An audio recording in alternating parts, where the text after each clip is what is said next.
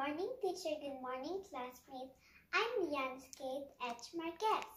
This is how I take good care of my body. First, I eat healthy food and drink a lot of water, for it can be strong and healthy. Then, I will not put hard or sharp things in my nose and ears. Then, I will not touch hot or sharp things so I will not get hurt.